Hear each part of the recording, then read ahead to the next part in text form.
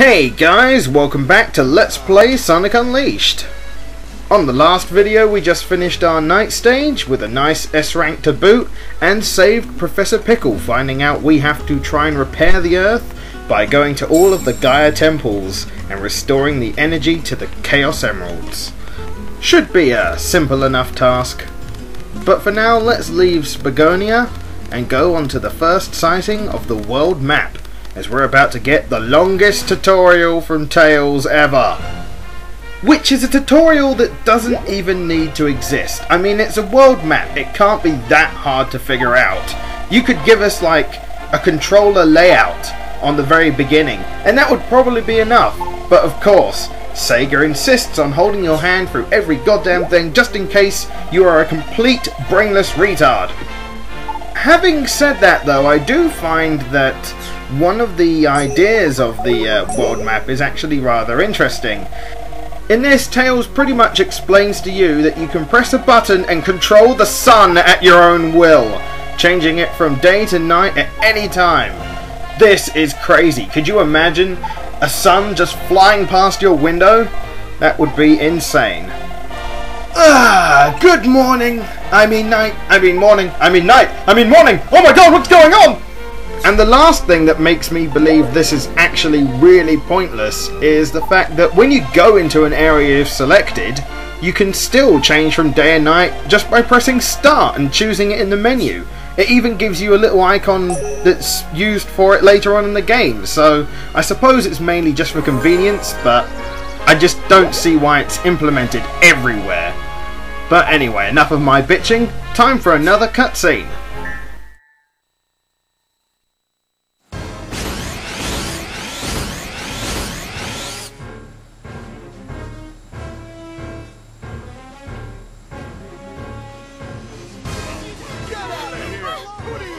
Who are you? Fear not, my good villagers. If you all behave, I won't have to do anything nasty. All you need to do is tell me where the Temple of Gaia is. We're not telling you anything!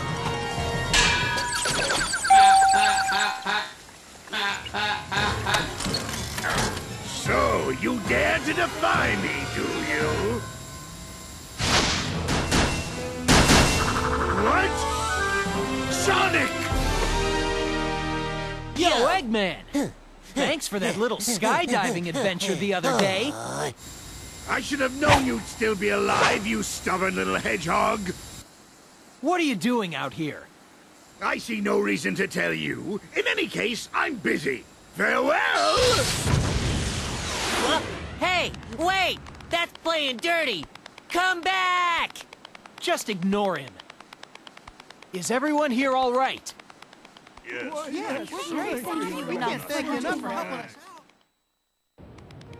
Wait a minute, was it me or did I hear Tails in that group? I'm sure I can. Must be me though. Anyway, here we are again, except this time we're normal hedgehog and not werehog, and the first thing on our agenda is to run past all these people to get a night medal. And now we're finally going to do the day stage of the Savannah Citadel. One of my favourite daytime stages in the game, actually. And again, a pretty simple one to go to, providing you kill some robots and not go over here and try to jump up with a move that you haven't even got yet. Well done me. Alright, time to go into Savannah Citadel. Now, one small thing I want to point out is that right now I have 11 lives. And as you see right here, I have 12 lives. That's because on my previous attempt to record this level, I severely messed up. And I didn't like the way it came out. So I just flat out re-recorded it. So you're going to see a few missing medals, but I generally go in the same direction I went in the first take, and I can still pick them up and show you where they are. It's just that it won't register in the bottom right.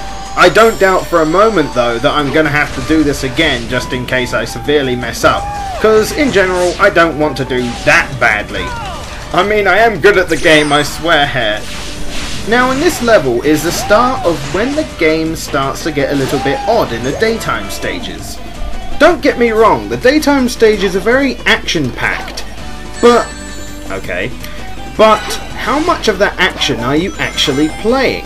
It may seem like you're having a fun time doing all these flips and moves, but are you really playing? Apart from maybe being able to press the boost button. I've actually found that in the daytime stages there are many sections where stuff is happening. You are doing a lot, but you're not pressing a thing. You're not even pressing the go right button anymore. And I'm going to try and keep track of every time the game does this and see how many times it's fooled us into believing we're actually playing the game, when instead we're watching it. Now, coming up ahead are two good examples of what I mean. This bit with the springs, very short it might be, there's a lot happening, but I'm not controlling a damn thing until just now. And this is an even worse case of it.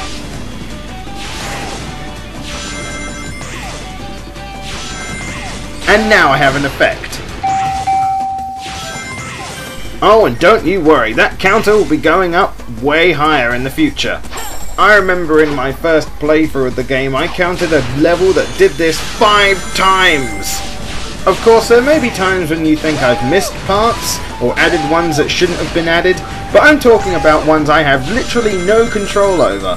Like, for example, what I just did then, I do kind of have an influence on it, because if I press the boost button, I get to skip having to do a tedious little jump down at the bottom, and instead I just boost away. So, I am going to be very picky about it. I'm literally only going to count moments where pressing buttons does absolutely nothing. But if you like pressing buttons, here we go! See? Convenient. Now all we have to do is do this little obstacle course to get to our goal ring up at the top. And I must say, I don't mind this little obstacle course section, it is quite fun. Even though it's slightly annoying that when you fall off you have to do it again. But that's mainly because it's a loop. And obviously when you fall off you're falling to an earlier part of the map. So make sure you don't do it. Well, that happens. Joy! So yeah, don't fall off because it's annoying and... Wait, I hit that! Come on, game! Stop being a bitch! Seriously, I thought I hit that. That was clearly... Oh, whatever. There is also a sneaky bit which I happen to dodge, and I'm making sure I get up this time. Just at the end of this platform... Or was it this one? No, it was this one. If you're boosting, you actually trip up just there and run into an enemy. It's a big fuck you moment in that level actually, and it's really annoying. It's actually the reason that I stopped playing this level, because I did pretty badly up to that point and then I just did that and I was like, I need to re-record. Fuck that. Just a few more swings and a jump away from our destination, the goal ring. Gotta press a few more buttons though. If you do miss this, you go the long way, but otherwise you just use the shortcut. Awesome! We have passed the level and got a B! Not bad. And as we're about to see here, in a previous attempt, altogether we now have 5 night medals and 1 sun medal. Now, shall we have speed or ring energy? I think I'll go for ring energy this time, it's always a bit handy, and just chuck the rest in speed. Time for some more cutscenes!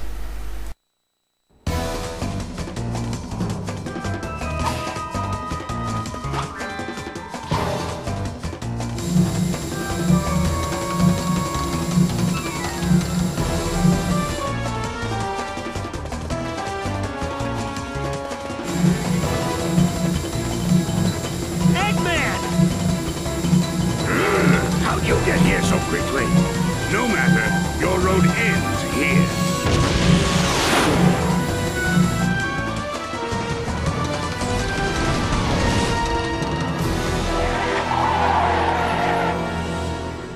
Behold, my new power!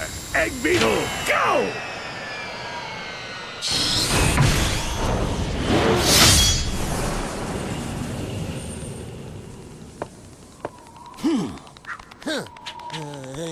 And with that, I'll see you on the next Let's Play Sonic Unleashed.